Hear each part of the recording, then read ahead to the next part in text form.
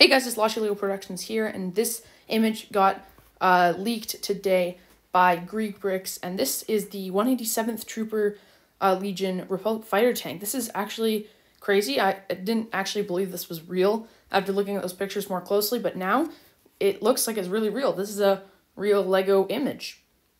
So as of yet, this is the only image we have so far of the actual tank, but I think it looks really, really bad. So in my opinion, I don't think we haven't seen the box art or anything like that, but I'm definitely going to get a couple of these just for those 187th Troopers.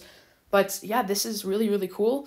You can see this looks like a official Lego photo, and that looks like the Mace Windu, so from the gunship. So I think it's real. This is confirmation. I didn't believe it, but now I definitely do. So what do you guys think in the comments? Tell me in the comments below, and I'll see y'all next one. Bye.